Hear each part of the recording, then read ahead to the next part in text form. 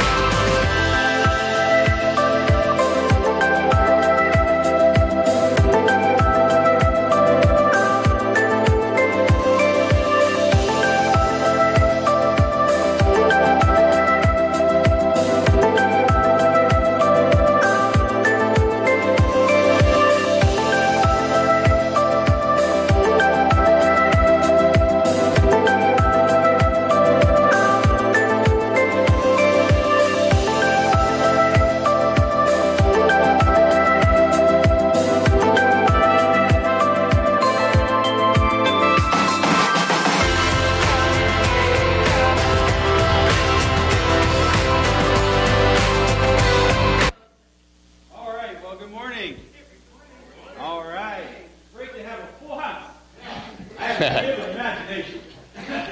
But it's good for those who are here today, those who are watching online. We're glad that you're watching online, and we hope that you're safe and healthy. And lay on the surface to pray for those in our church and for protection this year as we have a great time this morning as we worship the Lord. So right now, let's just pray and welcome God today. Dear Lord, we just thank you for today. Ask you to bless the service. Bless all we do today. In Jesus' name we pray. Amen. Pastor Kyle, take it away. God is so good. You want to stand with us as we give glory to God this morning? Let's turn my volume up. Life's awesome. God is so good.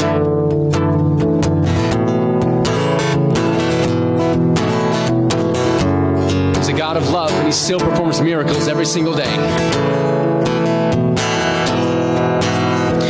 Water you turn into wine.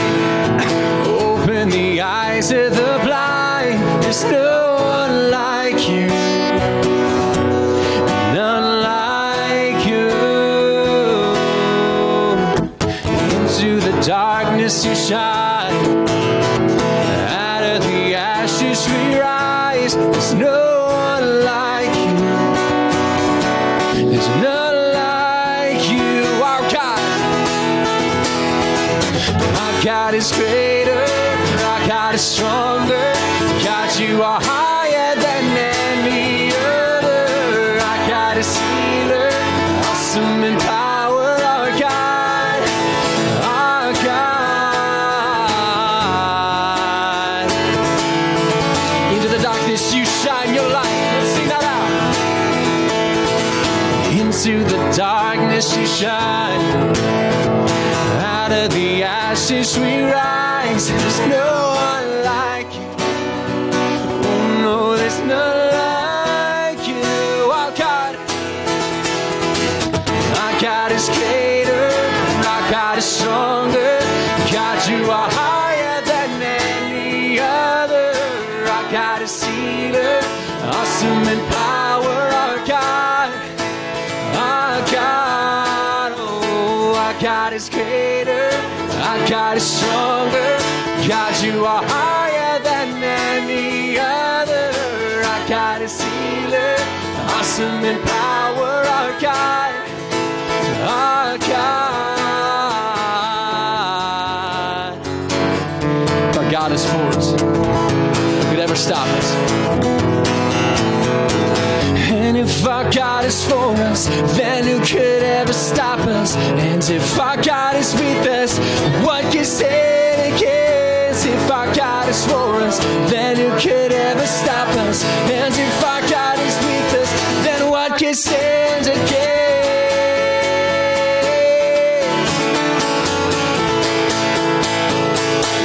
What can stand against? Let's sing out, God is great. Our God is greater, our God is stronger. God, you are higher than any other. Our God is healer, awesome in power. Our God, oh, our God is greater, our God is stronger. God, you are higher than any other. Our God is healer, awesome in power. Our God, our God. And if our God is for us, then who could ever stop us? And if our God is with us, then what can stand against? If our God is for us, then who could ever stop us? If our God is with us, then what can stand against?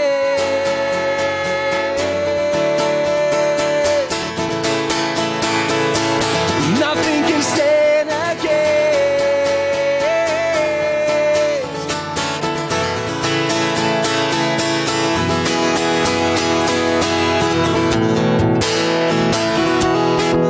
God's so good.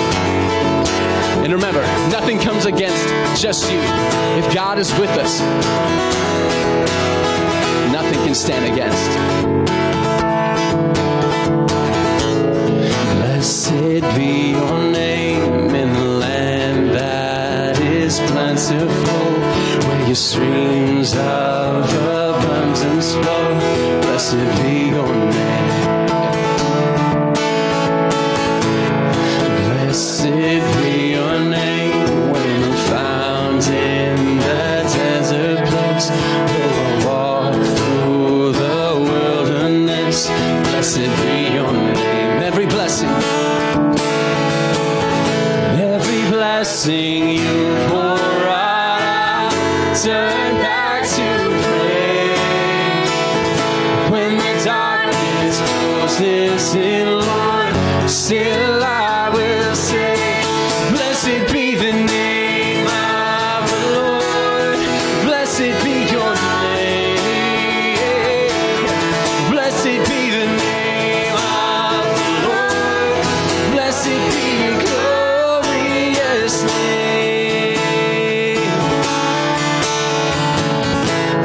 Blessed be your name when the sun's shining down on me, when the world's all as it should be. Blessed be your name. Blessed be your name on the road marked with suffering, though there's pain in the offering. Blessed be your name. Every blessing you pour out, turn back to praise. When the darkness closes in, Lord, still I will say, blessed be the name of the Lord. Blessed be your name. Blessed be the name of the Lord. Blessed be your glory. You give and you take away. Oh, you give and take away. Yeah, you give and take away. Oh, my heart will choose to say, Lord, blessed be your name. God, you give and take away. Lord, you give and take away. Oh, my heart will choose to say, Lord, blessed be your name. Blessed be the name of the Lord. Blessed be your name, Jesus. Blessed be the name of the Lord. Blessed be your glorious name. Blessed be the name of the Lord. Blessed be your name, Jesus. Blessed be the name of the Lord. Blessed be your glorious name. Amen. God is so good.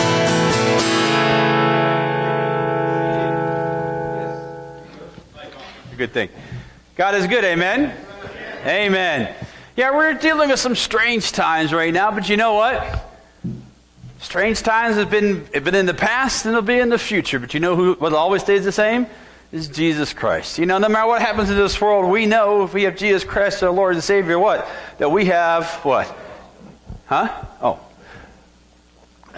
We have an eternal way to glory one day in heaven, you know, no matter what happens. You know, the one thing that, you know, good news, I know we don't have a ton of people here today. If you're online, you can put some good news reports on this, onto Cindy, right? Cindy's up there watching and commenting along with those today. And but you know what? Hey, we're still here. We're still, as Mary Lou will say, we're what? That's right. Yes, that's a good thing. At the same thing, though, at the same time, you don't want to be upright and sucking air when you're 272 years old. Okay, people that, you know, we have all kinds of issues going on in our lives. You know, we're going from this place to what? Another place. You know, the world's been around for a long time. You know, I went to one year, when I was a kid, a long time ago, I went on a trip with a youth pastor. He took us to a graveyard.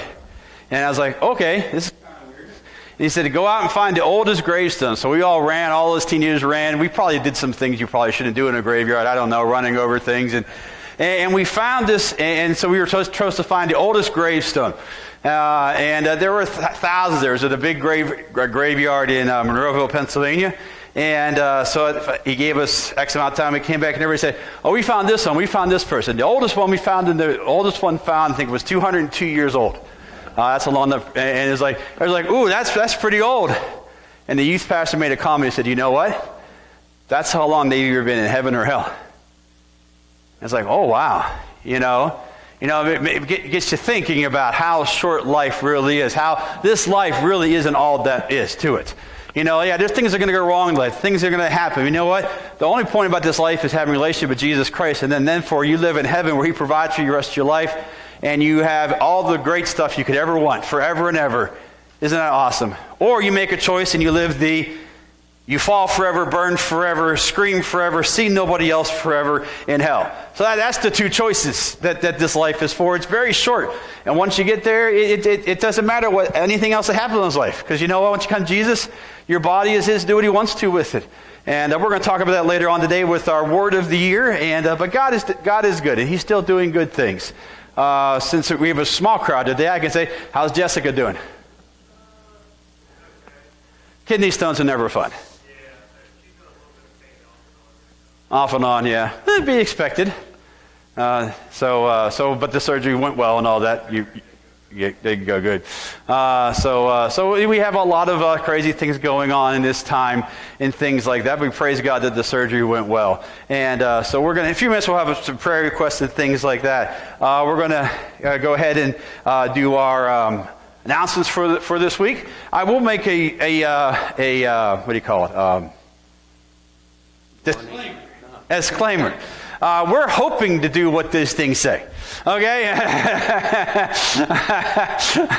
Yes, Larry. My wife is, she went through that deal with having hypertrophy. Yes. But she, having a long period of time getting back, and we switched off. And she was talking to him and describing her symptoms. And from what she described, he said, "You have no symptoms of the virus." He said, "You got allergies." She said, "Yeah, I've had that for a long time, for years."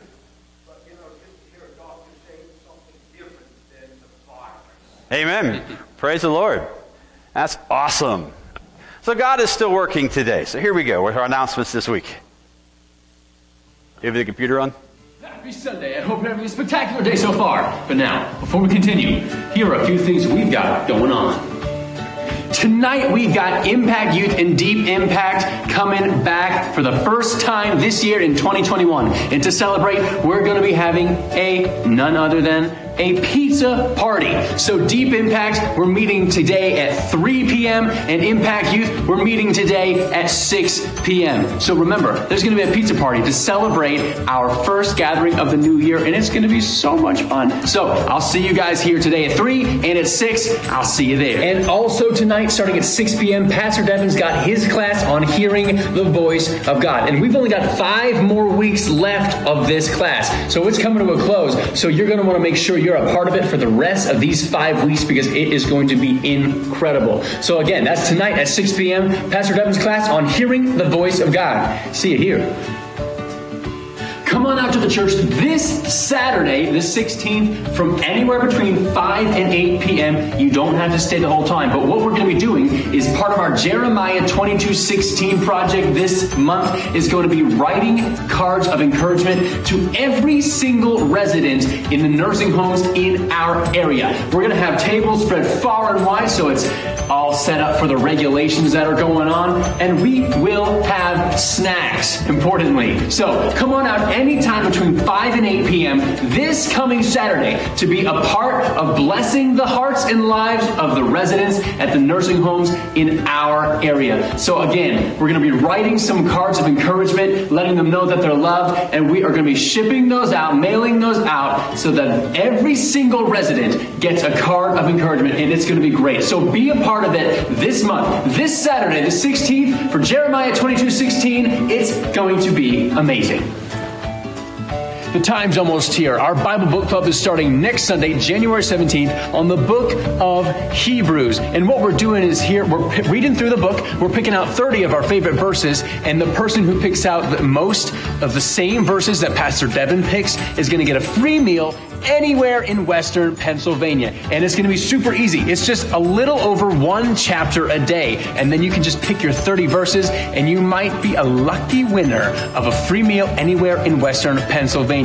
And along with that, you are going to gain so much wisdom and so much knowledge from the book of Hebrews. It is going to be great. So our Bible Book Club on the book of Hebrews is starting next Sunday. So read up, pick your verses, and get ready to rock and roll. This Wednesday, our Wednesday night recharge services are back. And there is going to be a pizza party to celebrate for everybody. There's going to be a pizza party for the children, and there's also going to be a pizza party for the adults. Praise the Lord. So, children's ministry, your Christmas party is going to be that night. So this Wednesday, so remember to bring your Christmas exchange gifts, and it is going to be so much fun. So remember, that's this Wednesday, January 13th, our recharge service is back right here in the church at 6 p.m. and pizza for everybody. Back here in the back of the sanctuary, we've got the Spice of Life School of the Bible. And one of the classes that we've got back here right now is a work study on the book of Galatians. Now, Galatians only has 6 short chapters, so you're going to be able to breeze through this in no time. So in here, there's so much knowledge, so much wisdom and insight, and asking you questions that maybe you haven't thought of before. So you're not going to be disappointed by this. So come on back to the back of the sanctuary, to the Spice of Life School of the Bible, and get your class on Galatians today. And also on January 24th, Pastor Devin is going to be giving out certificates for those of us who have completed Spice of Life classes. So if you want to get those certificates, turn them in by next Sunday, the 17th, so we can get your certificates. And those are going to be handed out on January 24th. So turn in your classes.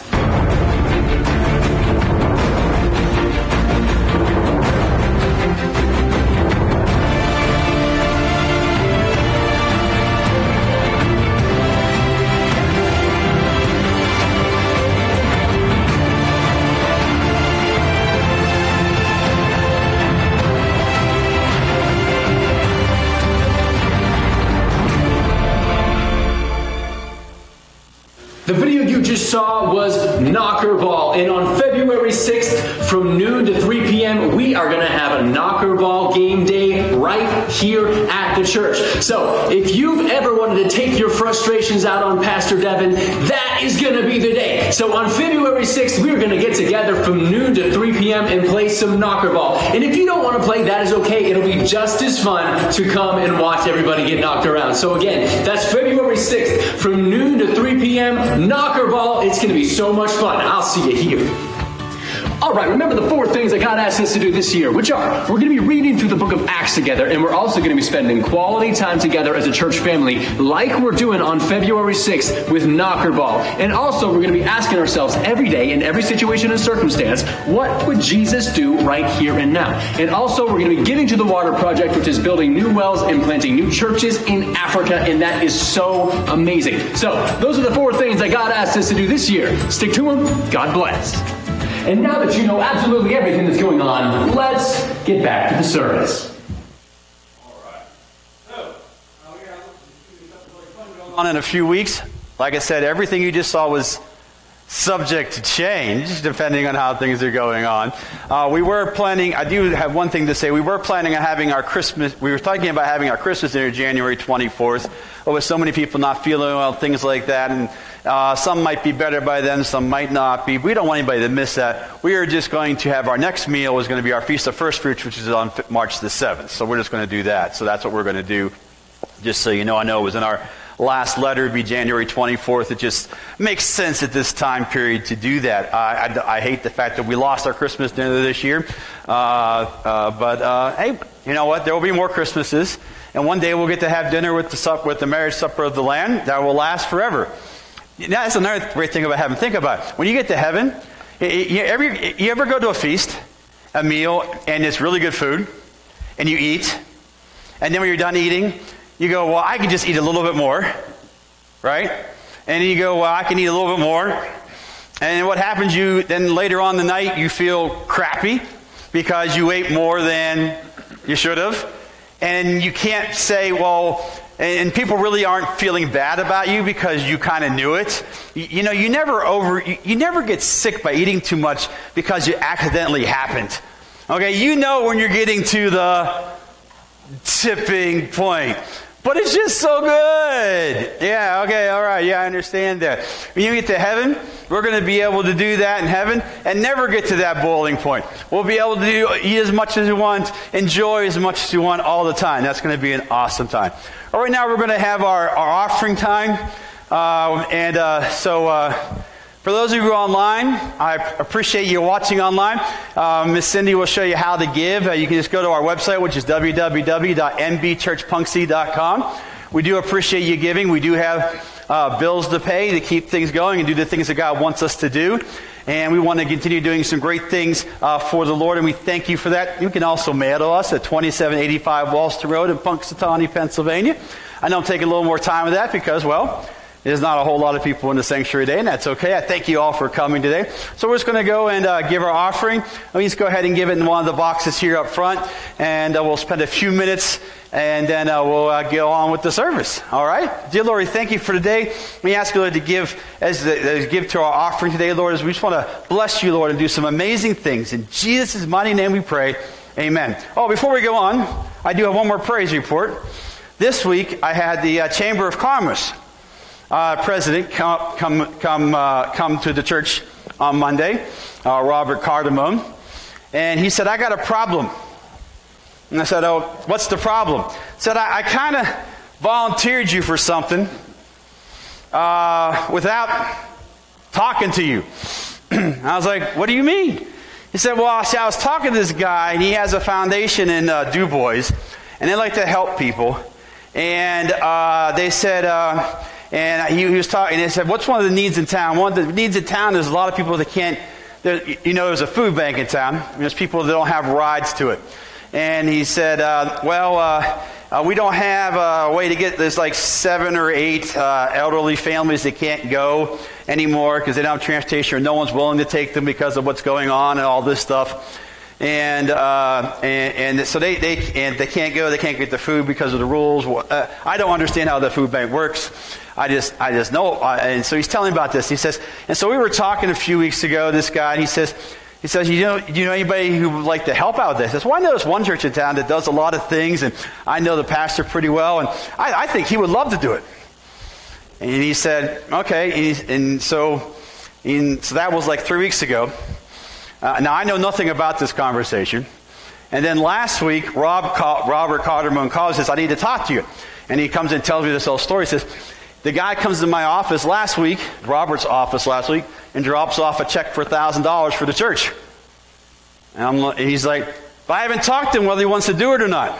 And what the foundation wants to do is, since we're willing to do it, he was willing to make a donation to our church. Now, right now, we didn't have church last week, so we didn't make any, put that much in the offering. And he's like, so I didn't know what to do, so I volunteered you without asking you. And he says, you know what? It's one day a month, starts in February. And I said, I think I can find one person to drive the van once a month to go pick up some people to get some food. Thank you for the check. Isn't God good? Money just falls from heaven. Oh, in December, we got a check from Brackman. They wrote us a letter saying, we know the pandemic's been doing this and this and this happening around, and God just put in our heart to write a check to your church of $2,250. So we've gotten $3,250 in the last 3 weeks from places we didn't ask for. You know what that is? God's saying that we should keep on doing what we're doing. Amen? So I encourage you to please give, support the church. I mean, it's great that God's doing that. But imagine what we can do with as we continue to give and continue to push forward and say, you know what? Hang on. Wait for that. I'm going to complete that in a little bit for our word of the year. All right, without any further ado, let's spend a few minutes just giving our offering, and then we'll go right into worship. Won't be real long today. How could a free gift cost so much? How could my need be worth your love? Still you surrendered broken on a cross.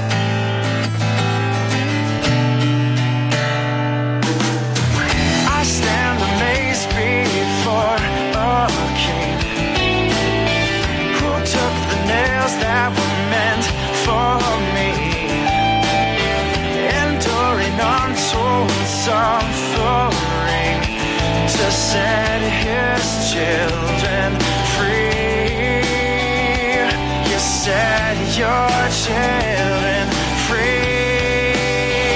With open hands, open arms, felt the weight of my conviction. Open eyes, full of tears for my soul. Open hands, open arms, showing nothing but compassion wrapped around me, gently drawing me home, drawing me home.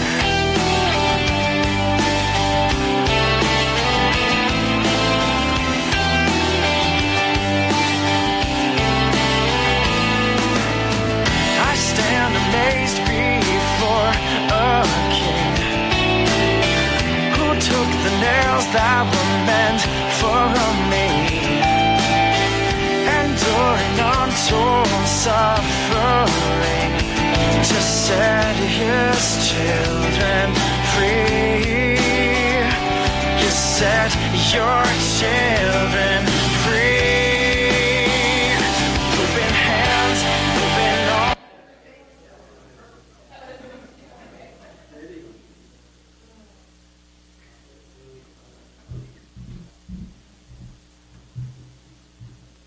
All right, we're going to worship the Lord. Before we worship the Lord today, we're not going to have a time we come forward and pray today because of everything that's going around. We're just trying to kind of keep it hands-free, for lack of a better word. Pardon the pun. But I want to pray for you all today. And we just want to pray for everybody in our church. On the back table, there's 2 cards back there. We have James is in the hospital, and his son brought in some cards. If you'd like to sign it, and we can mail it to him over at the hospital, that would be great. Also, Vince is in the hospital, and Russ London's in the hospital. We want to pray for them. And we have a lot of people who just aren't feeling well, and we just want to just pray generally over the church. If you're here today and you have a need, or you know someone who's not feeling well, just raise your hand. I'm just going to pray for them today. All right, so we're just going to pray for them today, just a general prayer today, and we're going to have worship and then into our message today. Dear Lord, we thank you for today and ask you to bless those who are just been touched by this pandemic, who are just feeling sick, as this time of year always brings out a lot of sickness in the world, and especially in our area of the world, being in the northern part of the United States. I ask you, Lord, just to bless each and every family, to bring them through whatever they're going through, to touch their bodies, to heal them faster than they could think, to be a witness to how powerful our God is. And those who aren't sick, Lord, to protect them and to help them, Lord, just to stay safe and to stay healthy, Lord. In Jesus' mighty name we pray. And all God's people said? Yep, Lord. Amen. Amen. Well, we're going to go ahead and worship the Lord this morning.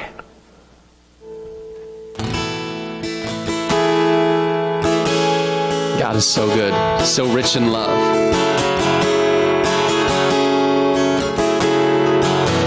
Far beyond anything that we can comprehend or understand. But Jesus gives us that understanding of love by demonstrating that so perfectly. So let's sing this out together. He is jealous for me. He loves like a hurricane. I am a tree bending beneath the weight of his wind and mercy. When all of a sudden I am unaware of these afflictions eclipsed by glory, and I realize just how beautiful you are and how great your affections are for me. And oh, how he loves us, oh, how he loves us, how he loves us so. He is jealous for me.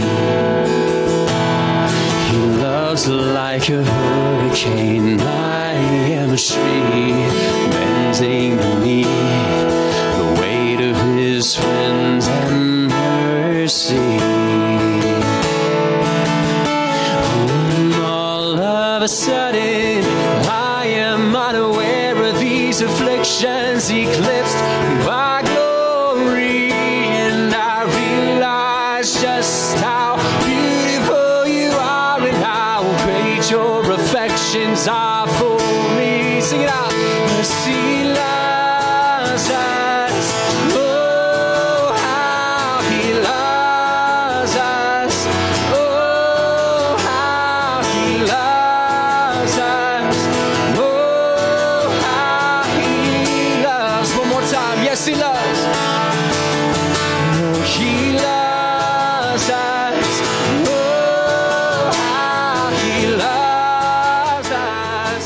Oh, how he loves us. Oh, how he loves. Yeah. Well, we are his portion, and he is our prize, drawn to redemption by the grace in his eyes. With grace and ocean we're all sinking. So heaven meets earth with an unforeseen kiss, and my heart turns violently inside of my chest. And I don't have to shout and maintain these regrets when I think about the way that he loves us. Oh, how he loves us. Oh, how he loves us. Oh, how he loves us. Yes, he loves us. Oh, how he loves us. Oh, how he loves us. Oh, how he loves.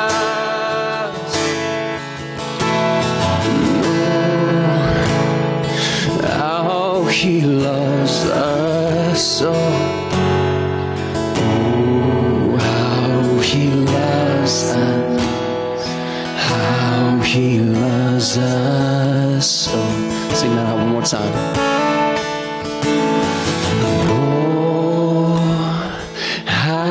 He loves us all.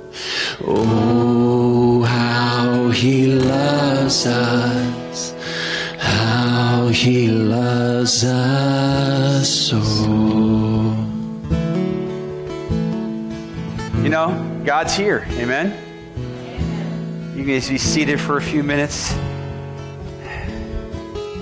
A few minutes, yes. Yeah, just a few. Yeah. It's neat when we only have like 30 people in the building because they don't feel as inhibited. The inhibitions aren't there as much. Huh? You can. I'm only going to be like 3 minutes. Oh, really? Yeah. Oh, everybody's like, oh, you'll see. You see? You never know what to expect from me. Have you learned that in my 5 years here? That's why you asked. But God is good. You know, I could just feel God's presence in that song. It is something about being in the house of the Lord.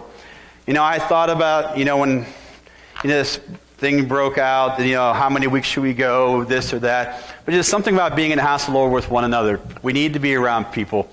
And it's an important thing. And for those who aren't here, I'm not criticizing anything. Hey, you need to be safe. You need to be there like that. But you know what? We need to push through and do what God, and say, hey, God, this is what we're doing. For those who do need that. And then for those who are watching online, we hope that God is blessing you. Because, it's not our church. It's not my church. It's God's church, as always. Today we're going to be talking about our word of the year. And I thought about maybe should I postpone it, shouldn't I? But you know what? I'm not going to postpone it because first of all, we have technology people can watch it today. I actually have a letter that I met out yesterday that talks about this sermon because it's important. But we're going to be talking about this message more than just today. But I want to go, before we get to a word of our word of the year, I want to go over some of our past words of the year. 2016, it was, and give him no rest until he what? Establishes. It's up here now on the front. We changed the front if you haven't noticed. And with all of our sayings and all of our words of the year, our questions and things that we want to keep in our forefront. We have it on the back wall, but nobody looks at the back wall, so that's why I decided to put that up there and change the front around. Hope it looks good. What do you guys think there in the room? I think it has our colors, brings it into play. I want to thank Josh Greenblatt for the help in putting that together. But the first year when God came, when I first came, he said, the first sermon I was here, he said, you know what? This is what we need to do. Don't give God rest till he what? Establishes. Means keep asking God. Keep saying, God, I need this. Keep going after him until he establishes it in your life. Now, why does he say that? Well, it's real simple. We might ask something and say, why isn't God doing that yet? It's not that he's not doing it. He's in the process of doing it. Just sometimes we forget that, God doesn't always do things just like that because everything's just not right, or we're not doing everything that's just right yet. And he has to mold us and shape us so when the right thing happens for us to make the best for us, we're in the best possible position to receive it and go forward with it. The idea of giving God no rest keeps us in the forefront that God is still leading us into that point. You know what? More than ever, we cannot give God rest until he establishes. And what is that? That God is King of Kings, Lord of Lords over this community.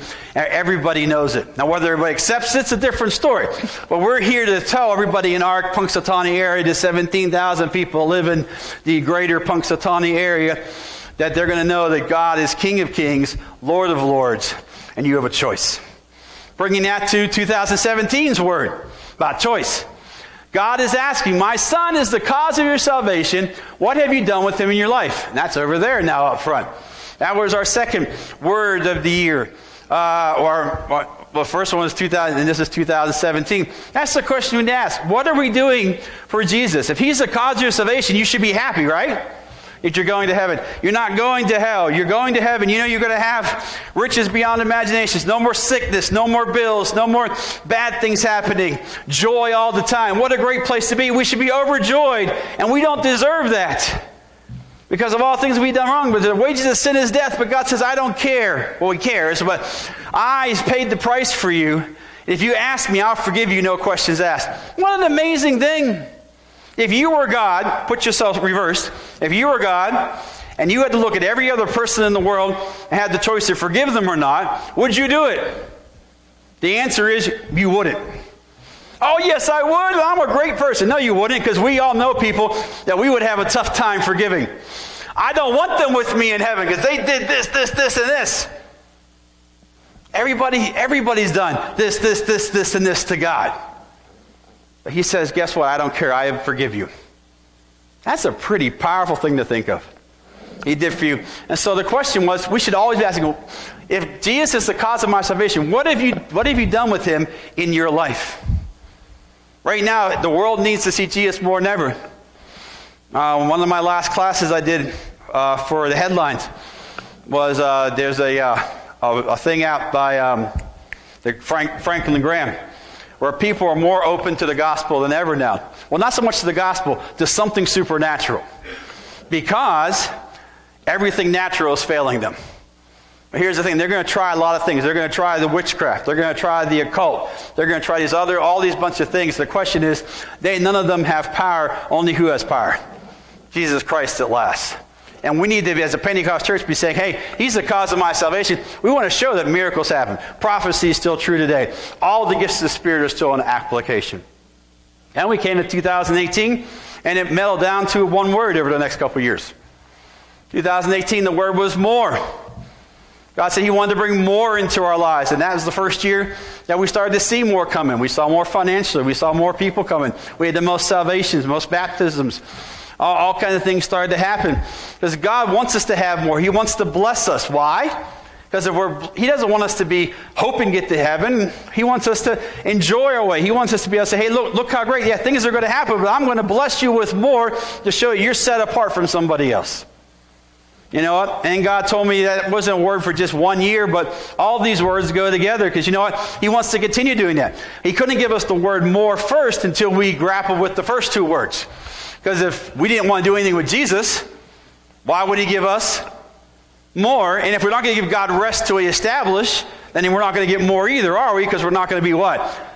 Keep banging on God's door. And then we got the 2019 word was dangerous. That was a weird word. And God said we wanted to be dangerous. We wanted to attack the kingdom. Last year we started the Jeremiah Project and things like that. And from that we've seen so many things happen. And we did missions trips and things like that. And we've taken the gospel to so many different places. We ramped up the Christmas blessing. This year, ministering to kids and families all over the world. And we're all back as a family. Most people are back. We're going to share pictures and stories from what happened in Jerusalem this year. Amazing things that had happened. I don't want to share that yet. I could do it online, but it's just not as good seeing it as a picture. It'd be good when you hear it live and in person. And but he wanted us to go out there and be that. And he told me put the words together. He wants us to be more dangerous. Keep knocking on the door because that keeps God there. Because if God's with you, you'll be protected. Second, so you can be more dangerous. And if Jesus is a cause of your salvation, you should want to be more dangerous to the devil to see what's happening. And that led us to the word of the Lord last year. The word of the Lord. I think I said the word of the word, but that's not what it was. And last year's word of the year was, let's be reckless. And we sang the song Reckless all year round. And reckless, a lot of people say that's a terrible word, but you know what? It depends on how your connotation is. Yeah, reckless driving, you're out of control. But that's not really what the word reckless means. Reckless means that you believe or you do something no matter what anybody else thinks about it. God loves us recklessly. Like I said earlier, why would God love us? Why should God love us? There's no point to it because we aren't good enough. But God doesn't care what the world thinks. He loves us recklessly. The worst sinner in the world, person could be in jail for 50 years. If they give their heart to Jesus, Jesus will accept them and forgive them. Why? Because he loves us unconditionally. But that person was a horrible person their entire life. You should just throw them away, God. God didn't make one human being to throw away. That's an amazing thing. I am so glad that God's love, the world thinks, is reckless. And God said last year to be recklessly in love with him. No matter what the world thinks, stay with him. And what happened in 2020? It was a great word because COVID hit. And a lot of people gave up on God. A lot of people gave up on church. God gave up. And God's not doing this. A lot of people, including Christians, blame, where is God? I tell you where God is. The same place he's always been. Right here. With us. Did some amazing things. Up until this year, no one in our church really got sick of the COVID. I know we've had a few that have gotten sick, and a lot of people who are worried about it. And I know no one who's gotten sick has gotten serious. Well, we have a couple in the hospital now, but they're all, as far as I understand, are doing better and look to make a recovery. Well, why is that happening? Well, I have an answer for that later on. But you know what? God, He's still there, and He's still doing things because He loves us so very much. And we need to hang on to Him when no one else is. Because it's all over. God, people say, how did you get through that? Because I stayed recklessly in love with God. Because here's the deal. If you think you're going to understand everything that goes on, you're never going to understand everything that goes on. And if you try to understand everything about God, you're going to leave God because He's beyond you. And that brings us down. Oh, and one more thing about being reckless with God. Interesting thing. Gallup, which is a non-Christian polling, but our number one polling company in the country, does everything political and everything, has this headline at the end of December. Only frequent church attendees avoided downward mental health trend in 2020. This blew away Gallup. They studied all kinds of different demographics of society, and every demographic in American society went down mentally. Felt depressed, felt oppressed, felt hopeless in some way. Every single demographic went down except for one. And it wasn't those who called themselves Christians. It wasn't those who said they were a member of a church. Only the group, because they broke it down to all, I mean, it's a huge breakdown if you want to see the whole breakdown. Only those who frequently attended church, meaning they attended 2 or 3 times a month, did not see their mental health go down. Actually, they found something else out. Their mental health, their outlook on life, was considered good to excellent. They couldn't believe it. You know what God says? Hebrews 10, 24, 25. Don't give up meeting together as some are in the habit of doing, but meet together in order to what? Encourage one another as the day approaches. See, we come to church, we still realize that God's on the throne. We still realize that we have somewhere better to go at the end. We can look at a healthy outlook on life, saying, you know what? No matter what this world throws at me, I know Jesus is with me. I know what my end location is going to be. It's an amazing thing. So it leads us to how this year's Word of the Year, and this year's Word of the Year is also in a song that the worship team's now going to sing.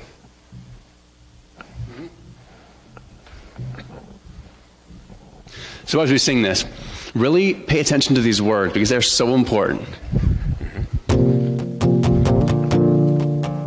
You can stand or you can, well, you can stand and sing.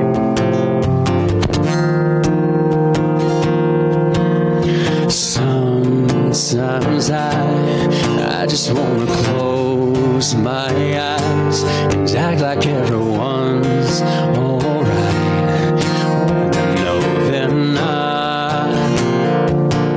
This world needs God, but it's easier to stand and watch. I could say a prayer and just move on like nothing's wrong.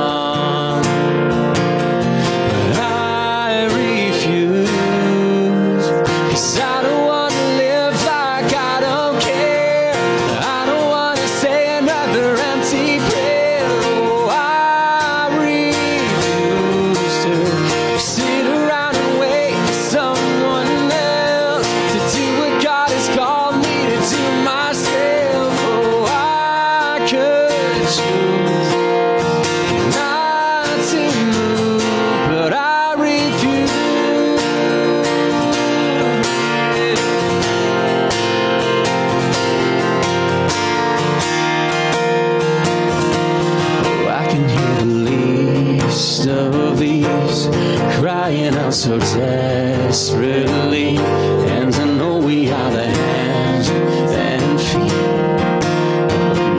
Oh God, so if you say move, it's time for me to follow through and do what I was made to do. Show them who you are, 'cause I don't want to live like I don't care. I don't want to say another empty prayer.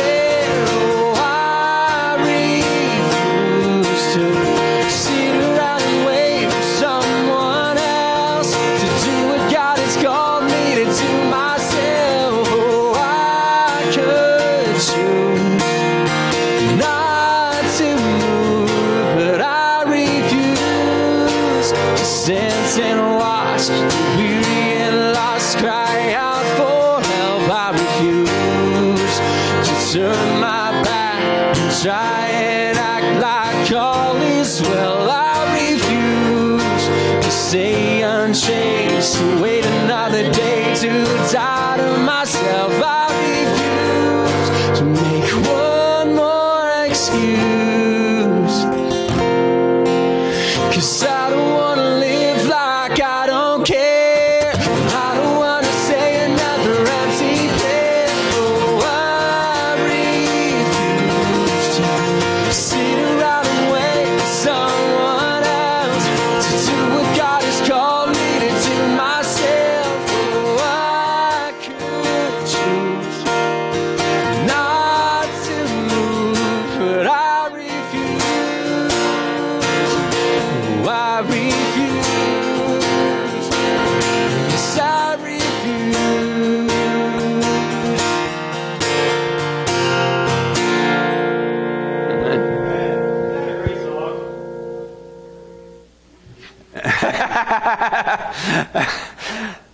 That's awesome. It's a great song. Isn't that a great song?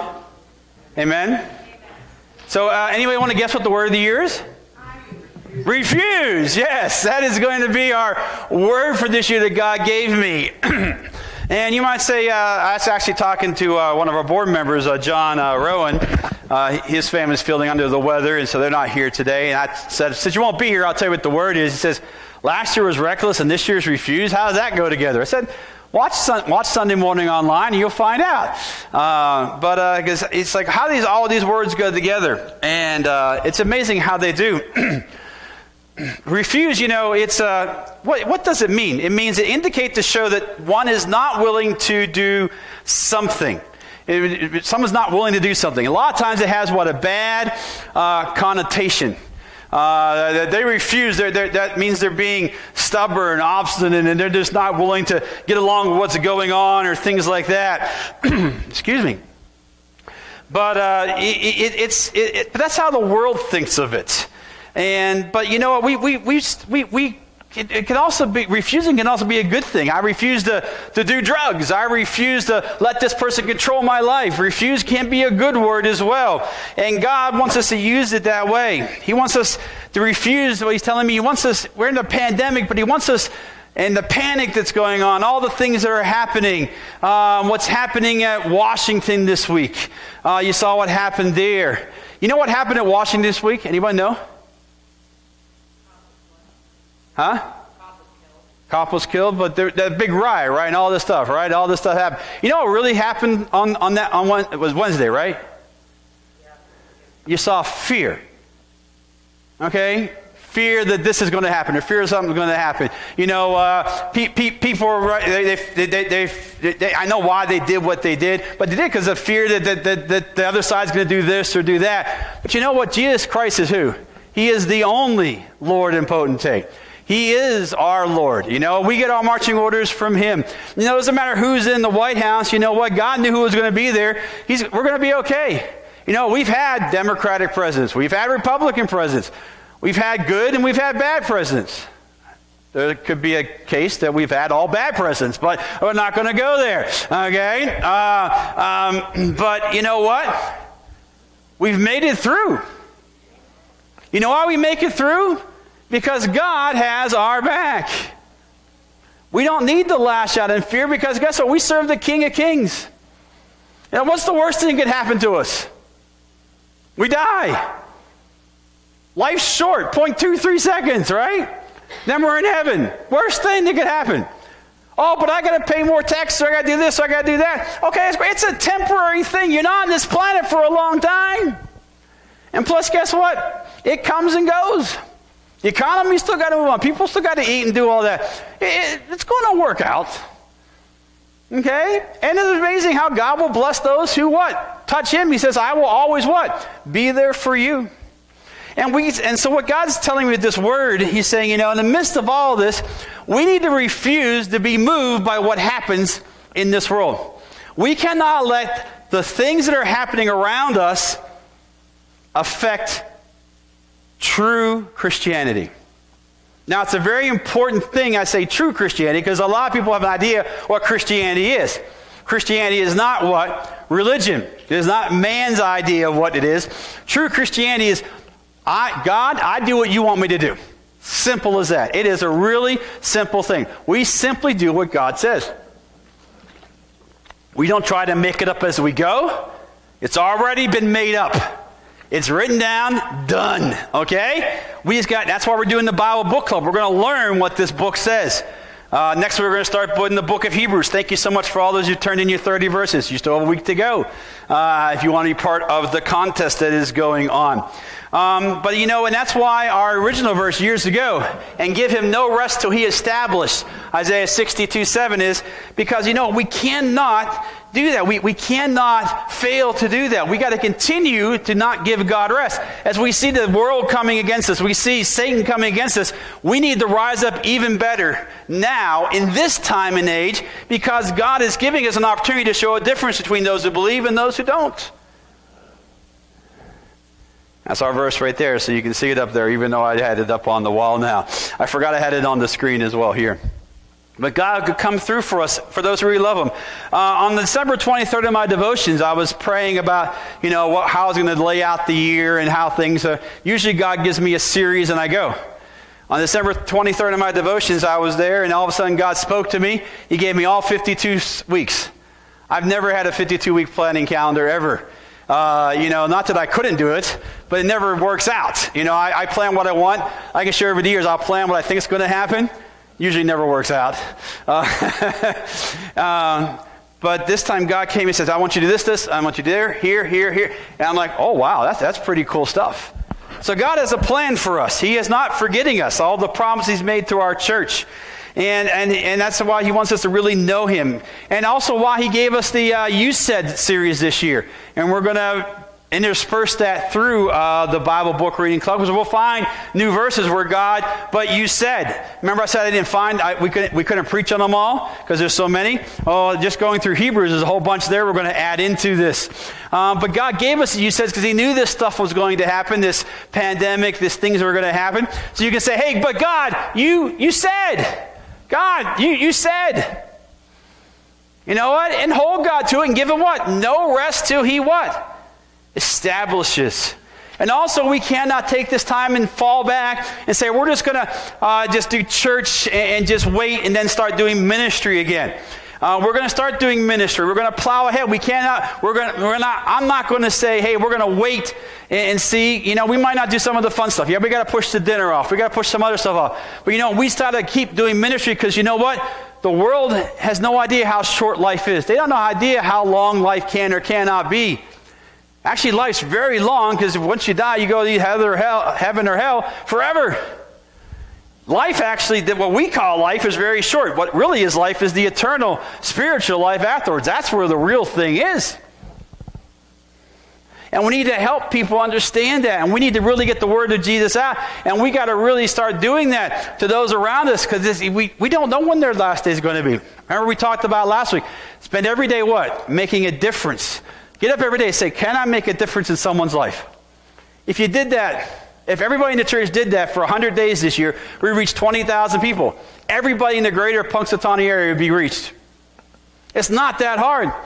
Just decide to what? Make a difference with your life. And that way you honor Jesus.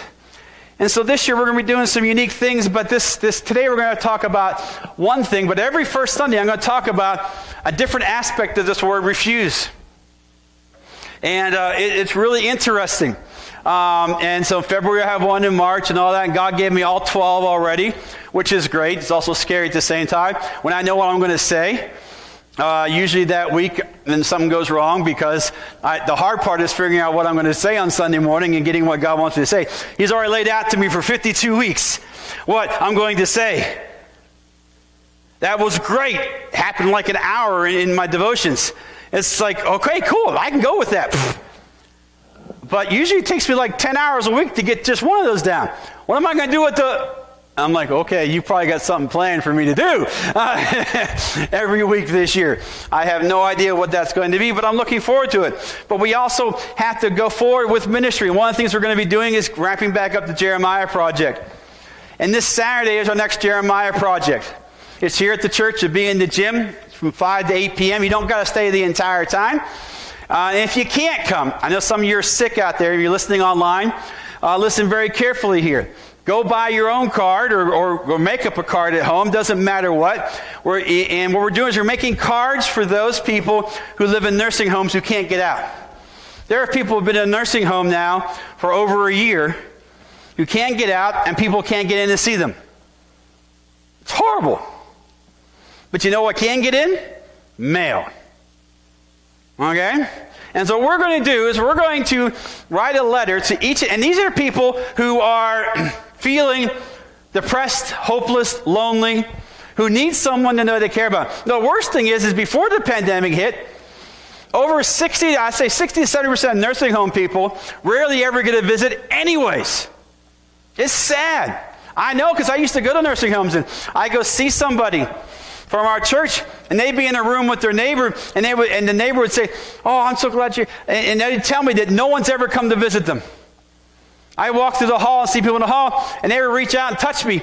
"Oh, would you just talk to me for a minute?" No one has seen me, and it's like, it's sad. It's a crime.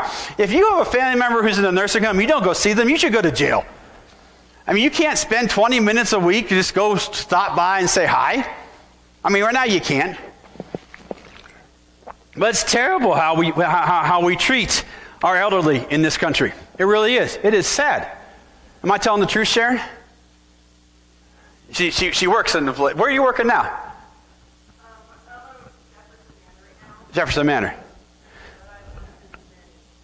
And it is so sad. So what we're going to do is we're going to write a card to all 200, 250 of them. I'm going to make 250 cards. And because of the pandemic, I'm going to pivot a little bit. If you can't come Saturday night, because we also want a fellowship, but if you can't come, we're going to have tables all around. And if too many people show up, we'll put tables in here. We'll use the cafe. Trust me, you won't have to be in spitting distance of anybody, okay? I promise you that, all right? And those snacks will be on the table. The cards will be on the table, the stuff to make them. We'll have pre-made cards. All I got to do is sign it. You will have blank things. You can be creative if you want. So for those of you who aren't creative, like I said, we'll have pre-made ones. Just sign it, because you know what? These people need to hear from somebody. And wouldn't it be neat? They got a card from this church who they don't even know, and it says, "Hey, I love you." Now, on each card, I'm actually going to put a little note inside that card, too, that's going to say, "Oh, by the way," it's going to be also for me, too, and I'm going to put in there, and it's going to say, "Remember, Jesus loves you, we love you, and you are awesome. And if you need anything, don't hesitate to call. You can write to us." I'm going to put an address in there. "And if you'd like to get a CD or a DVD of the service, let us know, and we'd be happy to send it to you." What if some of those people who are in those nursing homes, now I've been doing ministry for 29 years. I used to because I can't now. I love going to nursing homes. I love dealing with old people. I love dealing with the cranky ones. And I just why are you laughing, Mary Lou? Crank makes cranky. Okay. And I love going because you know what? They're fun. They're fun to jab with. Okay? Because here's the deal. No matter how cranky they are, I'm always like this. But God loves you. I love you. Jesus, no matter what's happening, He still loves you. It's just, every time some of them will swear at me and use the F word and this and that. But every time I leave their room, they ask me to come back. You know why? Because they're starving for attention. What if those cards turned into one person asking for the service? Or what if it turned into 20 come back and say, "Hey, I want to know about Jesus," and they get saved and go to heaven? These are the people that are on their last legs. Literally, we know these are the ones that are on their last legs. And so you know what? Jeremiah Project is about making sense and doing what makes sense. For some reason, this is like the retirement capital of Pennsylvania. I don't know why anybody wants to retire to Punxsutawney, but it's just the way it is. But if we could reach them, and they reach back to us, it'll be awesome. People say, "How do you know it'll be effective?" Well, here's how I know this will be effective. Because there's one thing that this generation that's in the nursing home understands, is writing letters. They're not into the email. They're not into the Facebook and all for the most part. This is a medium that they can actually use. that they prefer to use. Wouldn't it be awesome to see that happen? But I can't do 250 cards on my own. I mean, I can make my one little blog where I'm going to type it up and we'll have a little piece of paper we'll attach to the card. That's easy. But to write a personal, but you know what? There's something about that personal written message that's amazing. You can bring your kids to this event. Because you know what? They can write some too. And if you came and you spent, you could do one in like a minute. Okay? But if you can't come because you're sick, but you want to be part of this, make someone your own and mail them to the church or drop them off to the church. I'm going to send this out the first week of February. So I'm going to give us a couple weeks to get this all done. So anybody in the church who wants to be involved, who's listening now online or reads the letter this week, though the letter doesn't say to the 7th, but I'll have it on my one call this week. For everybody. But we want to be able to go out and reach as many people as possible in a way that makes sense. Because we're not going to refuse. If they say we cannot reach these people, guess what? We can reach them. There's more than one way to reach somebody. And I think God, and when we talked about this project, when Kyle thought about this idea, I give Kyle credit for the idea, it just boomed in my heart. That is the right thing to do right now. It's something we can do that can affect people who really need Jesus right now. What if we turned the crankiest person in a nursing home to Jesus? Wouldn't that make a difference to every other nursing home person in that nursing home? You know, they see the difference. And that's what we want to do. So I hope you'll be part of that with me as we go and minister to the loneliest segment in the population right now. So that's this Saturday. Come live. There'll be snacks. There'll be tables set up way far apart from one another. We have plenty of room in the building to put people apart. If we have to, we can use the downstairs. It'd be great to see 100 people show up. We'd be done in 5 minutes.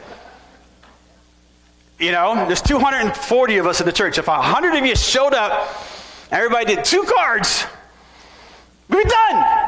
That'd be great. And we'd be touching the heart of Jesus. So many churches are just hanging on. I don't want to just hang on. I want to win souls for Jesus Christ. Because otherwise, why are we here? Why are we giving offerings to this church if we're not out what? Trying to ransack the kingdom of hell. So I'm going to refuse to stop reaching out. We're just going to find creative ways to do it. This is creative way number 1. What is creative way number 2? Don't know. If you got an idea, let me know. We got until middle of February to think of the next one. All right? Does that make sense? All right, cool. All right, so we're going on today with our lesson. Today, our first lesson on refuse, and it's from a very familiar story in the Bible. And it's from Daniel chapter 3. Nebuchadnezzar the king made an image of gold whose height was 60 cubits and its width 6 cubits. He set it up in the plain of Dura in the province of Babylon. And King Nebuchadnezzar sent word to gather all the people to come to the dedication of the image which the king Nebuchadnezzar had set up. Everyone came. If you're reading in your word, that's not what that verse says.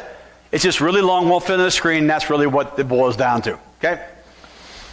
Then a herald cried aloud, "To you it is commanded, O peoples, nations, and languages, at the time you hear the sound of the horn, flute, harp, lyre, and psaltery, and symphony, with all kinds of music, you shall fall down and worship the gold image that the king Nebuchadnezzar set up. And moreover, whoever does not fall down and worship shall be cast immediately into the midst of a burning fiery furnace." So at that time, when all the people heard the music, all the people, nations, and languages fell down and worshiped the gold image which King Nebuchadnezzar had set up. So what happened here is God is telling us this week, our first refuse message, refuse to bow down to the pressure. A lot of people think this story is about not bowing down to an idol. No, it's really not what it's about to. It's about the pressure that was put on them not to bow down. If you don't bow down, we're going to put you in a fiery furnace. We're going to kill you. That's a lot of what? Pressure. What's happening today? The pandemic's put a lot of pressure on people. But before the pandemic hit, there's been a lot of pressure on people, isn't there? You know, society, you know, if you don't believe a certain way, you don't talk a certain way, you don't do things a certain way, Okay? There's pressure on you to do that, right? Well, how about financial pressure? You know, financial pressure. I do a class on finances. It's amazing. A lot of people's finances could be cleared up real fast by sitting down and setting their priorities, doing two things. Number one, putting God first in their finances. And number two, by seeing what you really need to make you happy. A lot of times financial pressure comes on, well, I got to keep up with the Joneses. And then what happens? You spend money that you really don't need, and you get stuff that you really didn't want, but you thought you needed to have and had to have, and then you make sacrifices not to have that, and then you have people that do things, and then what's the most important precious commodity we have? Our kids, right? But then you have people to go out, but they'll work 2-3 jobs, so they can have the lifestyle they have. You know what? If you're never home to enjoy the lifestyle that you're buying for yourself, you don't have a what? A lifestyle. We got to rethink our priorities in life, and we let a lot of things squish us. And it makes us, and money pressures make us do a lot of unusual things.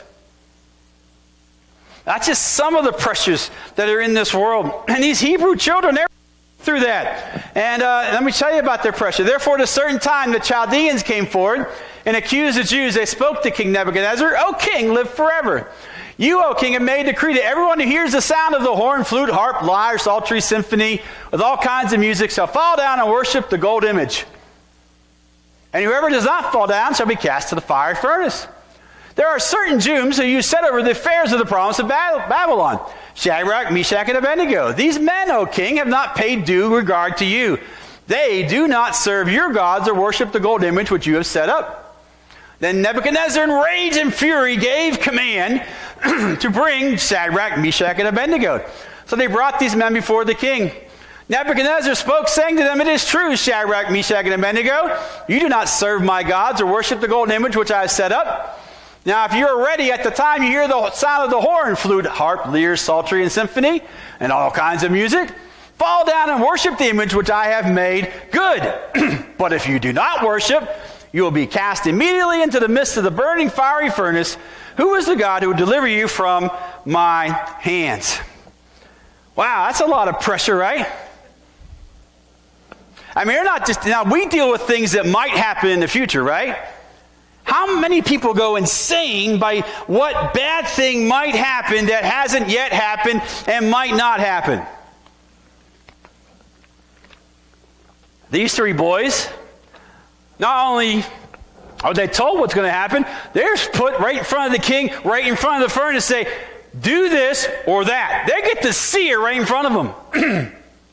Now these Chaldeans, they grew up with them, learning the ways of Babylon. They were stolen from Jerusalem as the best, to be put with the best of Babylon, to grow them up in the ways of the Babylonians. So they're possible people that grew up with and friends, and they were taught with in the same school, whatever you want to call it.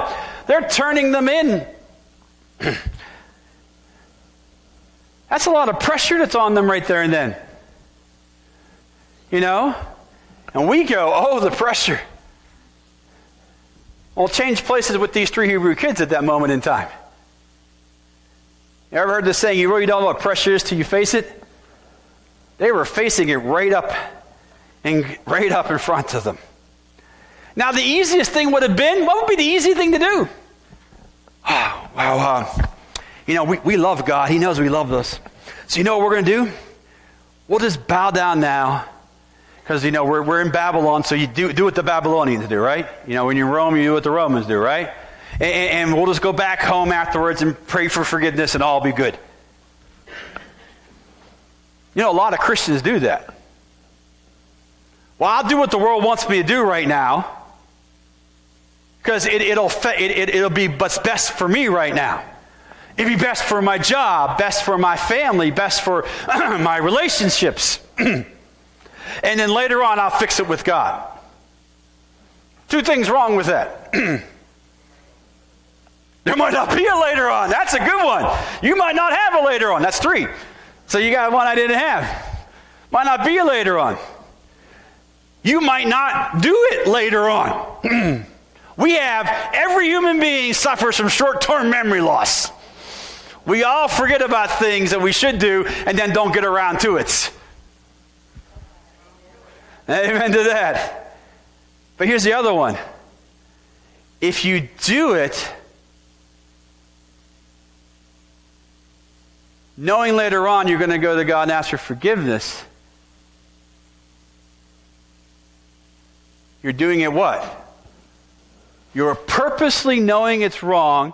You're not like accidentally sinning or just like in a moment sinning.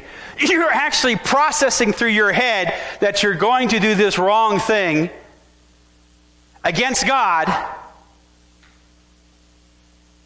because of the pressure of the world, and then later on I'll go back and do it. You know what that's called? No. Blasphemy of the Holy Spirit. The only sin that won't be forgiven. That's hard, isn't it? That's what it means. It's when you decide that you're going to do something, when you when you sin, we're going to sin. And we're going to sin in moments. And God's going to forgive that. He has no problem. But when you intentionally say, I'm going to sin in order to make things better for me, in the face of God, what's that? That's the literal definition of the word blasphemy. That's what blasphemy means. And right now we're under a lot of pressure. A lot of Christians have bowed down to it in their lives, different places. Well, I know I shouldn't do this, but I have to because I'll lose my job. Okay, great. That might happen. That might come to that. These guys face the fiery furnace. I've had that happen in my life. I had a chance one time. I had a pastor who wanted to steal $109,000 off the church, and I was the chief financial officer. He came to me, asked me to write a check to staff. He wanted to go down. He had a building. It was owed $3.8 million on the building. He didn't go into the debt. He inherited the debt. I came on board, and I helped get him out of it. I actually got him $1 million from a land sale and all this. Things were fine. We had $557,000 in the bank. It wasn't, we weren't hurting. Our mortgage was $20,633 a month. We could pay it for quite a while. We were bringing in $18,000, $19,000 a week. It wasn't like it was like horrible. But he decided he didn't want to pay it anymore, and he asked me to write a check to the whole staff for 3 months' pay. We were going to go down the road 3 miles, start another church debt-free. That's funny. I told this story 4 years ago. But most people in the room weren't here 4 years ago. That's why I can tell it. And I said, and so he came to me, and I had a big decision to make. Because you know what? My check was like $13,000 and some dollars.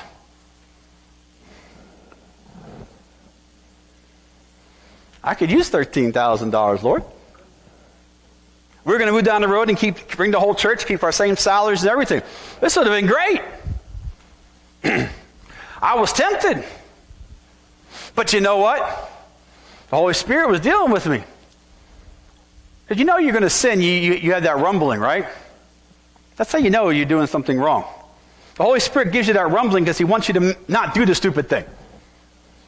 But there's one thing about doing the stupid thing in the heat of the moment, or just doing something stupid on stupid, is something to actually plan out doing wrong. That's a blasphemy of the Holy Spirit. When you plan to go against God on purpose.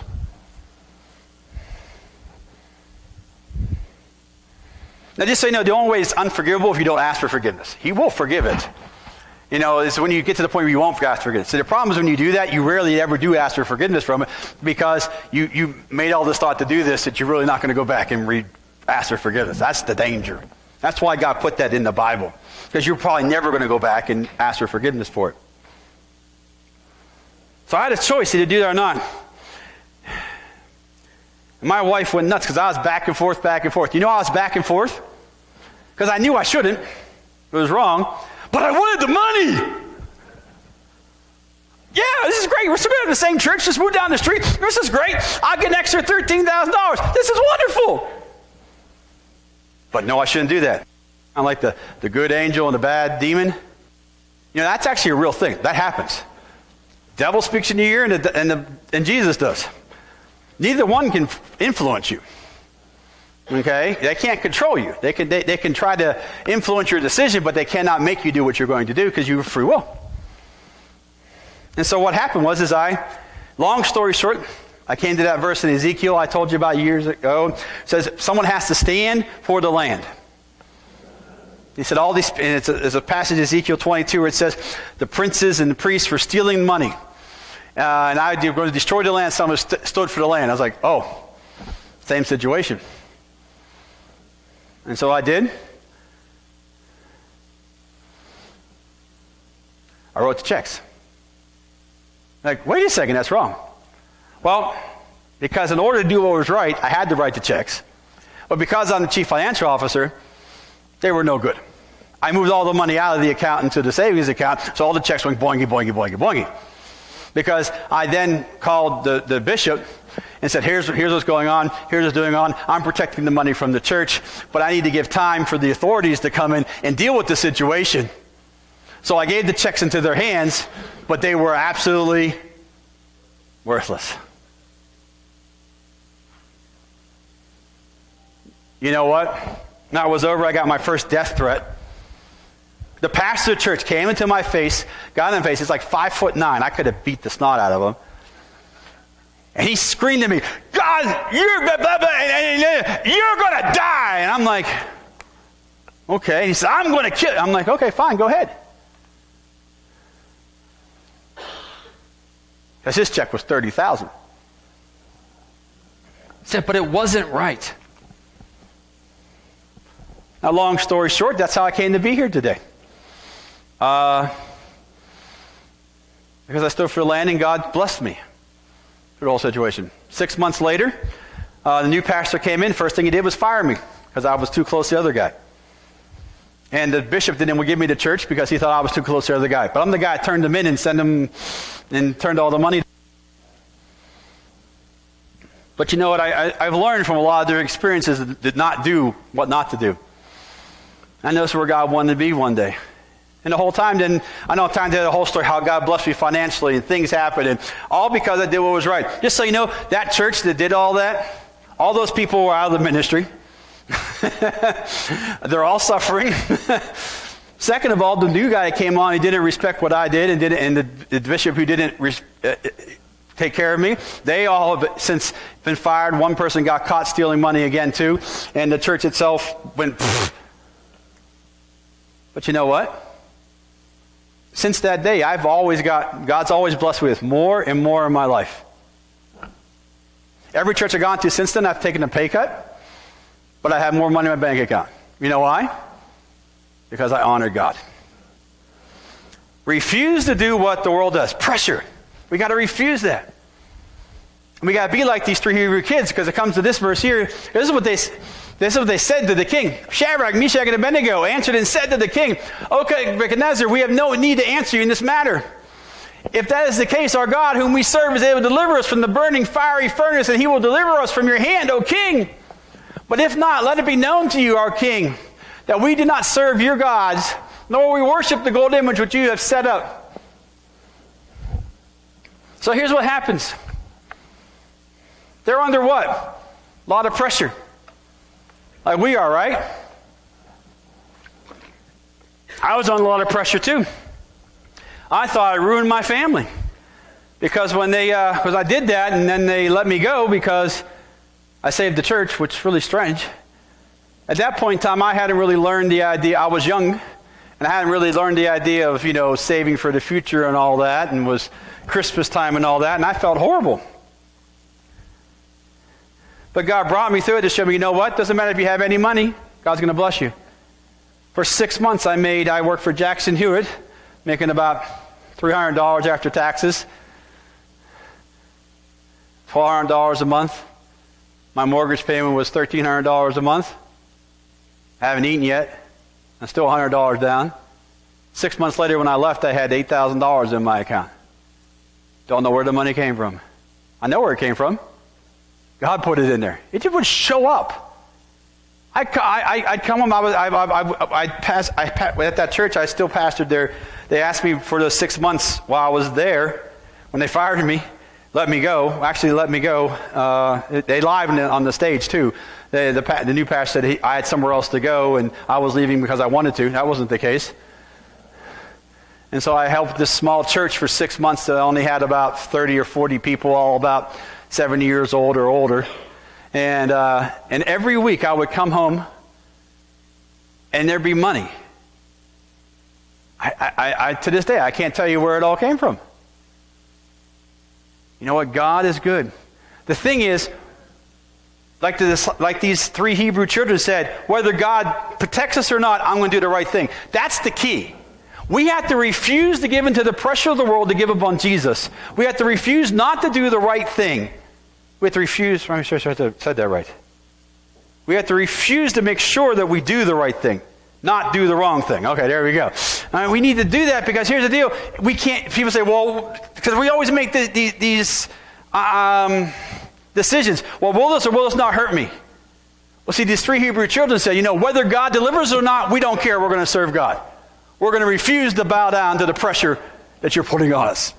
See, the problem with a lot of Christianity, especially today, is, well, we'll wait and see what happens. Oh, what? Well, we'll wait and see when God comes through, then we'll rise up again.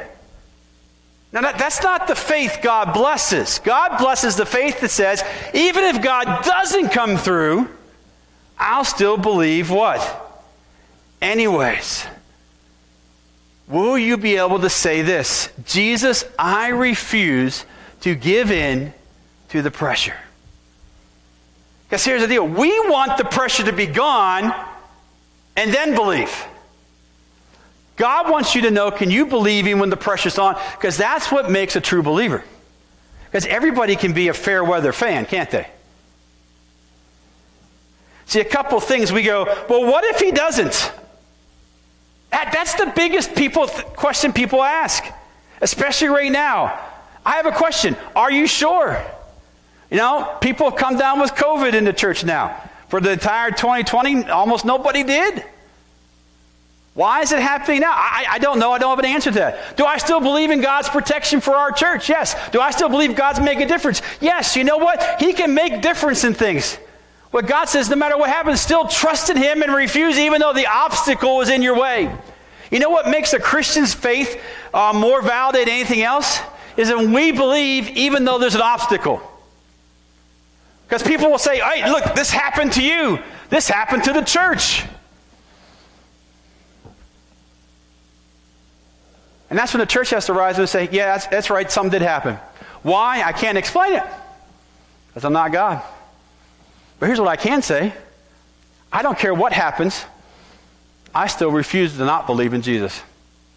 I still believe in all the you saids of God. Because here's the thing. Just because He's not doing something right now in front of our face doesn't mean He's not what? Doing something. How we deal with obstacles speaks so much more about our faith. If you want to answer your skeptics, here's how you answer your skeptics. By how you deal with difficulties in your life. Do you complain about God or do you praise God when problems happen? Because if you praise God when problems happen, that means God's still number one in your life. That means you still trust God. And guess what? The pressure doesn't have to expand, doesn't have to get into the red area because God can move in your life. When you stop giving up on God and complaining, doesn't mean you can't ask questions. But say, I still am going to praise God and believe for the best. And that's when the pressure meter goes down. Because God says, I will do that for you. How we deal with the battles answers the skeptics. Sometimes God allows things to happen in our lives so people can see how much faith we really have. Because remember, the life is what? Short. We're all going to die of something someday. But we're not going to die. We're going to go live with Jesus right away. Isn't that great? I'm not in any hurry. But our life is used for one reason only. If Jesus is the cause of salvation, what have you done with Him in your life? He gives us opportunities to reach people in unique ways. And second, though, what if He does do it so all can see? See, the point of seeing miracles in life is saying when you see the pressure, you see the bad thing coming against you, and you say at that moment in time, I don't care if God doesn't do anything, I'll still believe. See, the problem with a lot of Christians is, but if God, I need God to do something before I believe. Or if God doesn't do something, I'm going to leave God. Why? Because we're so short-sighted. We don't see the whole big picture. God does. And the big picture is, one day you're going to have a brand new body, you're going to never get sick, never die, never get old, and never have any bad memories or anything like that. God's going to take all that from you so you can have joy forever. Isn't that awesome? Forever.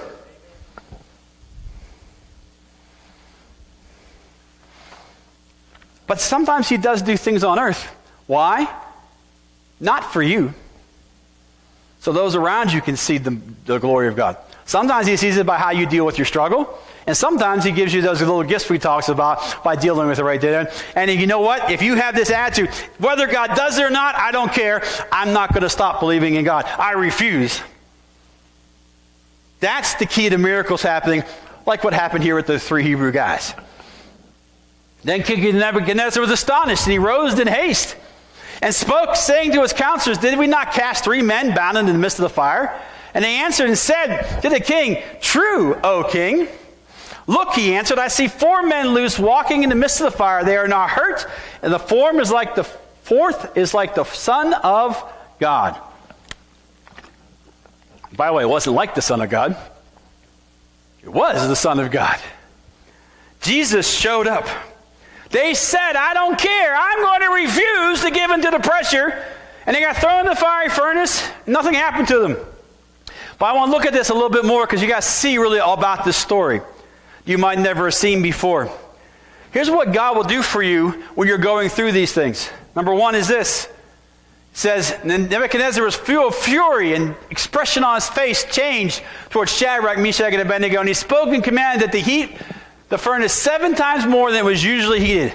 Nebuchadnezzar was mad, so he decided to heat the fiery furnace 7 times hotter than ever. Why? Because he wanted to make sure those guys were toast. He wanted to go in there and be gone instantly.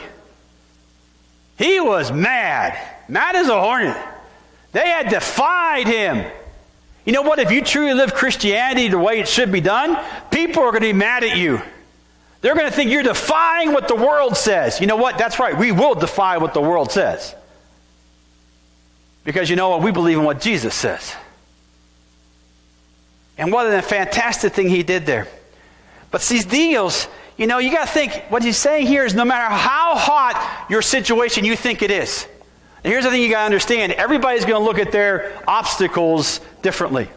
You may look at someone's obstacle and say, wow, why are they complaining about that? That's not so bad. How do you know it's not so bad for them? It might be the furnace 7 times hotter than they ever had it before.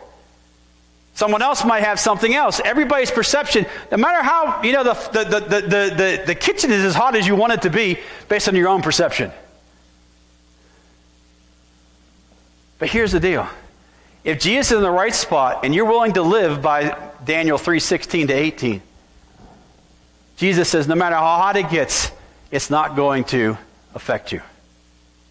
He'll take the pressure, he'll take the heat away. You can live and walk around in it, and it won't affect you. Doesn't mean the problem isn't there. The furnace was still there, but it was not what? Affecting them. Next thing we find out about is about the guards. 2 things about the guards. Therefore, because the king's command was urgent, and the furnace exceedingly hot, the flame of the fire killed the men who took Shadrach, Meshach, and Abednego. So the 3 guys are thrown in, and the 3 soldiers throwing them in, or maybe 6 soldiers, it's probably more than 3. I'm sure Shadrach, Meshach, and Abednego didn't say, oh, go ahead and just throw us in. I'm sure they had to wriggle them down and cast them in. Because you know what? Even though Shadrach, Meshach, and Abednego made that amazing statement of whether God is for us or not, we don't care, we're not going to give up on God, whether he delivers us or not, I'm sure on the way down to the furnace, they were doing everything they could not to get put in the fiery furnace. Because they're humans. They still had some doubt in their mind. Just because you have doubt doesn't mean you don't have faith in God. It means you're human. And he takes them and what? He throws them in. But all the guards who were taken down got burnt to a crisp. Here's what this means. The people of this world that come against you, they're the ones who are going to get singed by their own traps. God's going to put it back on them. But even crazier about this is the next verse, well, actually the verse before it. And he commanded, what's it say underlined? Certain mighty men of valor. Certain mighty men of valor. The people that the king chose to put them in the fire furnace were the best of his best. They were his Marines. He didn't choose lowly guardsmen. He chose the best of his best, and and who got toasted? His best soldiers. That means whatever the world brings against you, if you truly hold to the faith of Shadrach, Meshach, and Abednego, which is also the faith of the apostles, the faith of the prophets, all the people we read about in the Bible, that no matter what man brings against you, God's still greater. Man can bring his best. And over the next few years, that might be the case. Politically, in different areas. Could be in the way people treat people, how things with the pandemic and all their things. But you know what? God doesn't care how big man roars. God roars bigger. And the last thing that I got out of this area here was verse 27. And they saw these men on whose bodies the fire had what? No power. You know, back in ancient times, fire was the thing.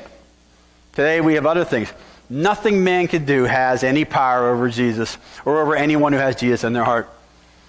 The hair of their head was not singed, nor their garments affected, and the smell of fire was not on them. This shows us when we refuse to give in to the pressure, God doesn't not just take care of us. He took care of how we come out smelling. He took care of their clothes. He took care of not just their internal body organs, not even the hair of their head was singed. Isn't that great? Nothing will touch you, says the Lord. God says that we have this ability to refuse the pressure of this world.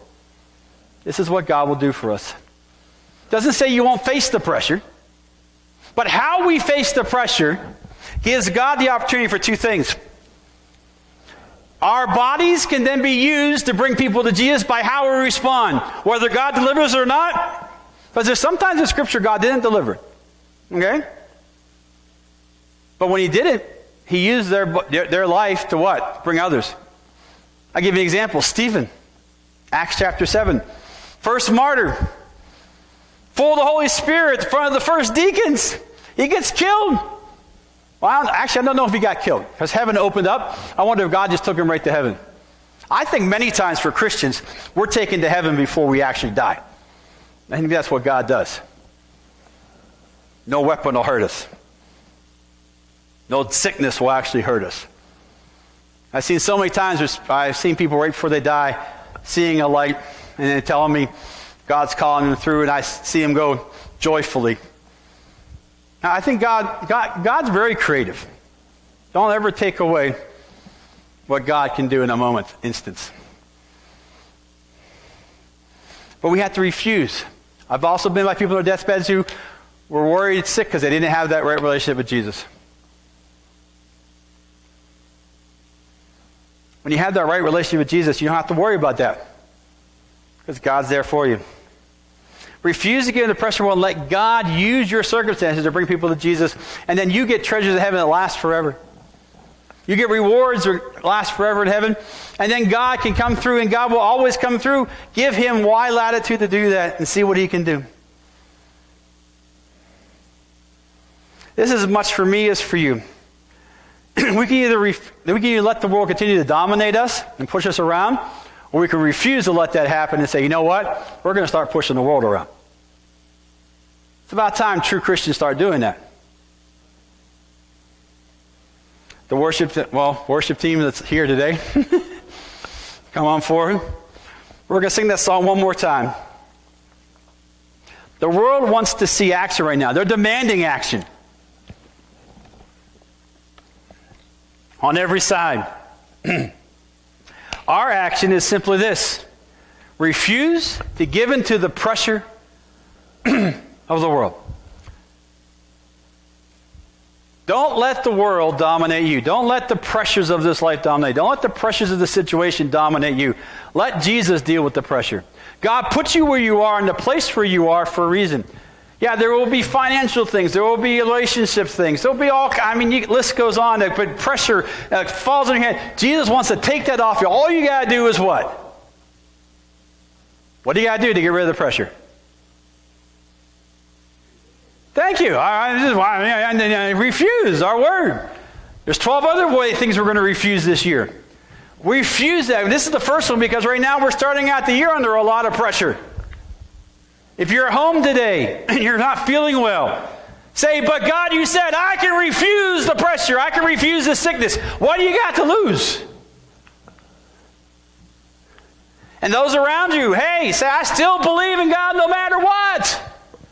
That's the faith that God rewards. God does not restore the faith. Well, God, if you do this, and that's not the faith God rewards. Doesn't make sense. Do you believe God in the good times and the bad times? And just so you know, even when you're in bad times, are you really ever in a bad time if you have God? Because you have the solution is always in front of you. The worst thing that happens is you get promoted to heaven. That's the worst possible thing that could happen.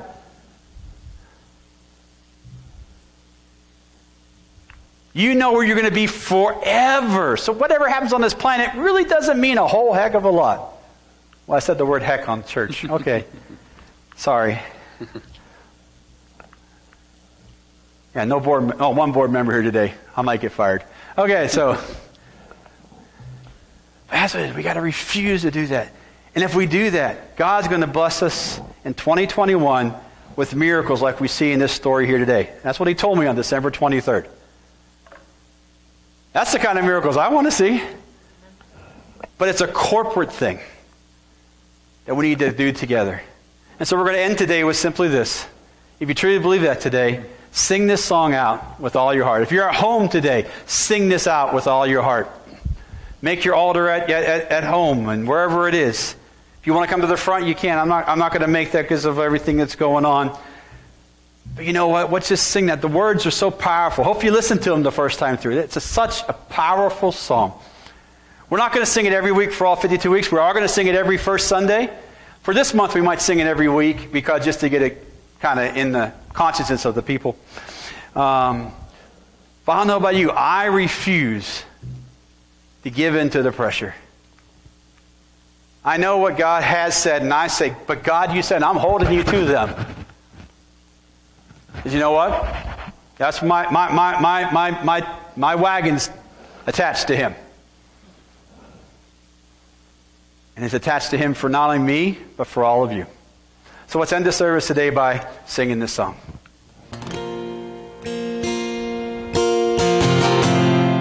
One more.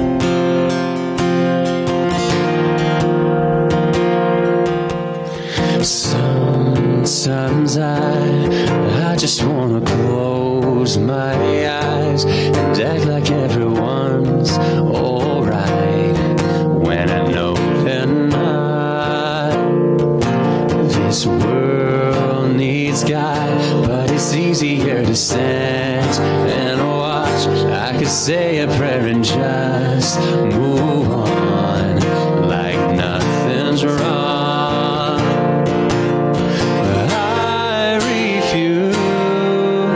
Cause I don't want to live like I don't care. I don't want to say another empty bed. Oh, I refuse to sit around and wait for someone else to do what God has called me to do myself.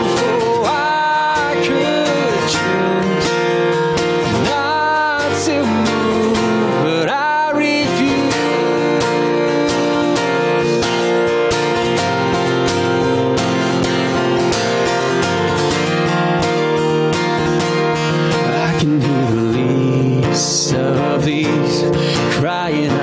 desperately, and I know we are the hands and feet of you, oh God.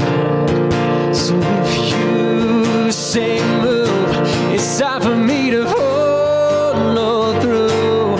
Do what I was made to do. Show them who you are. 'Cause I don't want to live like I don't care. I don't want to say another empty prayer. Oh, I refuse to sit around and wait for someone else to do what God has called me to do myself.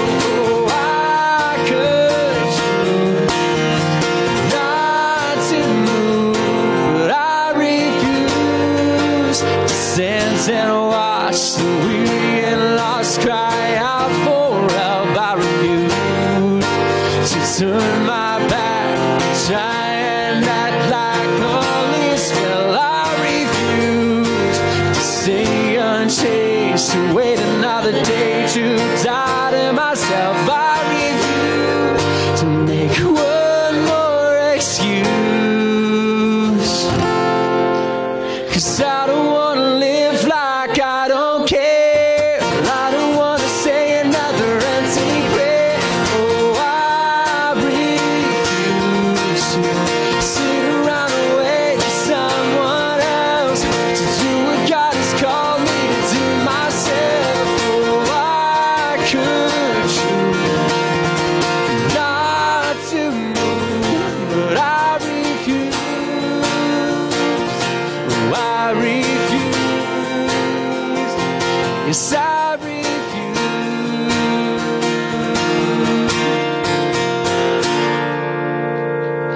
Amen. Amen. Dear Lord, we ask you, Lord, as we accept this word this year, help us, Lord, to refuse the world and cling to you like never before. Help us, Lord, to go out there and help the world to know that they can refuse what the world says and believe in something better. Help us be that light. And bless us as we go this week. In Jesus' name we pray. And all God's people said? Good boy. And remember, Jesus loves you. I love you. And you are awesome.